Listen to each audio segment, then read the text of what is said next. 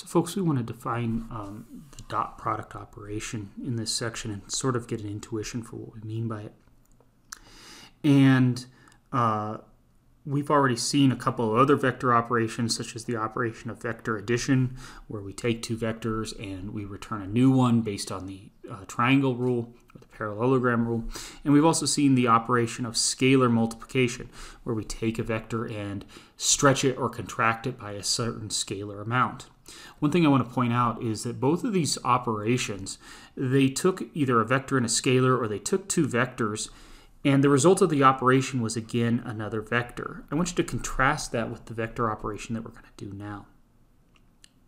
So the vector operation that we want to do now is that of the dot product between two vectors. That's what we want to learn how to compute. So in turn, we want to learn how to compute the dot product of two vectors.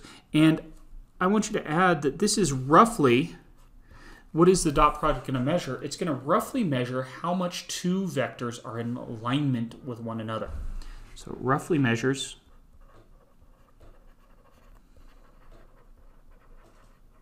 how much two vectors are pointing in the same direction.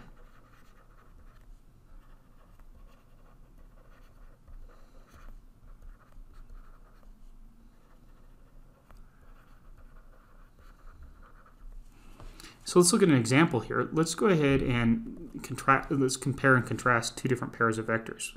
So here's, we'll give ourselves two different origins just so we can keep things straight. So maybe here we've got some vector A and some vector B.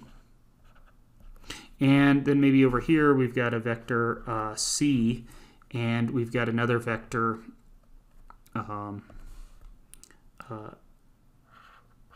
B, or D here, just to use different letters for each one. Okay, so we can think of the dot product, like I said, as a measurement for how well two vectors are pointing in the same direction. And I think you could make the argument that vectors A and B are pointing somewhat in the same direction, whereas vectors C and D very much are not pointing in the same direction. And so in order to analyze this one, and in fact this is how we're going to first give our definition of the dot product, we could think somehow about the angle between the two vectors. And so that's going to give us a very good geometric definition for what we mean by a dot product. So if we were to take a vector u and we were to dot it with a vector v, careful folks, this should be a little bit darker than just a regular multiplication symbol. I'll give you an example of it below. The geometric definition then is the magnitude of u multiplied to the magnitude of v times the cosine of the angle formed between those two vectors, the smallest angle formed between those two vectors. So here you can see that if we were to take the cosine of this angle right here, we're going to get, remember the cosine takes on values between -1 and 1, right? -1 is less than or equal to cosine of theta, which is less than or equal to 1. And notice that in this case, we've got a relatively small angle here, and so the cosine value is going to be closer to 1 than it would be in this case. Over here, we've got an angle that's close to 90 degrees, and remember that the cosine of pi over 2 is equal to 0. And so this component will be larger for these two vectors, and it will be smaller, closer to 0 for these two vectors. When the dot product comes out to be negative, that tells you that the angle between them is actually greater than 90 degrees. And in fact, this would have a slightly negative dot product. So the larger the absolute value of the dot product of two vectors is, the more they are in alignment. And the best two vectors can be is if the angle between them is 0, that is, they're pointing in the same direction, in which case the cosine value would be 1. And the worst the dot product could be, the smallest in terms of absolute value, is when those two vectors are orthogonal to one another. They are not at all pointing in the same direction. And of course, the cosine of 0, or excuse me, the cosine of pi over 2 is 0, making this component vanish in a situation like this as theta approaches pi over 2. So here's our geometric definition of the dot product. Now let's go ahead and give an analytic definition, and we're going to show how these two definitions are related to one another in class, but for the time being, let's go ahead and say that U and V are in R2.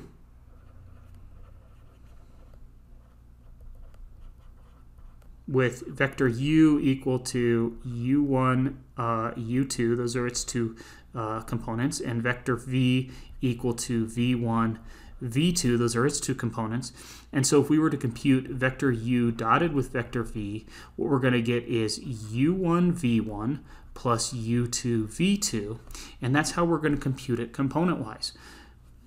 Again, one thing to point out is, just like we had up here, if I were to take the dot product of these two vectors, we're going to take the magnitude of u times the magnitude of v times the cosine of the angle between them. Well, the magnitude of a vector is just its length. That's a number. The magnitude of this vector is, again, just a length. It's a number. The product of those two is, again, a number. And the cosine of an angle is a number. So the result of multiplying these two vectors together through the dot product operation is to give us a scalar value, a number. Likewise, you can see that over here, when we compute the dot product between these two vectors, we'll take component-wise u1 times v1, and then u2 times v2, and then we're going to sum those together, but all of this just gives us a number. So let's go ahead and compute the dot product of these two vectors. In this case, we're asked to compute v dot u. So careful, even though interchanging these two for a dot product is going to give us different answers, as I've structured this, I want to take the components of vector v, which would be -1, 0, and 5, and you could write that one in many different ways, and I'm going to dot that with the vector u, listing out its components. We've got 2, -3, and 2. And so if we go ahead and do the dot product between these, we're going to multiply together the like components. So I'm going to multiply the component -1, that's the first component of v, times 2, that's the first component of u. And then we'll take 0 times -3, and then we will take 5 times 2. And if we go ahead and actually compute this, let's see, this is -1 plus 0 plus 10, and I get that the dot product between these two vectors is 9. If you want to compare to what degree these two vectors are in alignment, you'd have to compare them to some other pair of vectors, and if this were a larger value than the other two, you'd say these two vectors are more in alignment than the other two.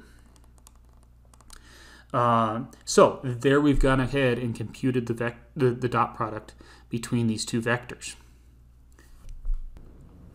So let's look at an immediate application, why this might be important, this idea of talking about to what degree two vectors are in alignment with one another. And we can think of an object moving in a particular direction. Maybe this is moving to the right, and we could think of applying a force to that object. And notice that as far as in the direction of the object's motion, if this is the way the object's moving, this force is not performing any work on the object. So if what I just said made sense, that means you've had a little bit of physics and you've learned about the notion of work. If not, I'm going to go ahead and introduce that now. So if you've had a physics class, you've seen work loosely defined as force times distance, but that's actually not a very precise way to define work.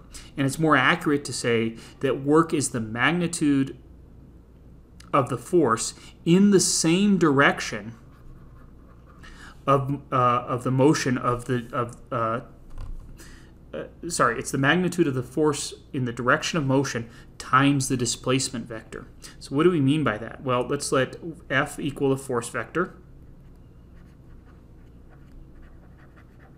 And let's let D be your displacement vector.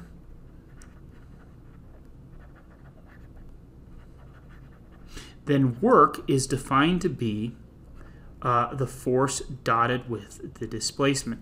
And what this does is this takes it measures to what degree is a force applied to an object acting in the direction of motion of that object, and the product of those two, that will give you that value for the force. So let's go ahead and put that into an example here. So in this case, we've got a suitcase that's being pulled along a flat sidewalk, and you'll see a problem like this in your pre-work. So here we've got some suitcase right here, and it's moving in this direction, and it's in this magnitude of this vector. I mean, we could actually give this vector right now if we treat this as the origin right here.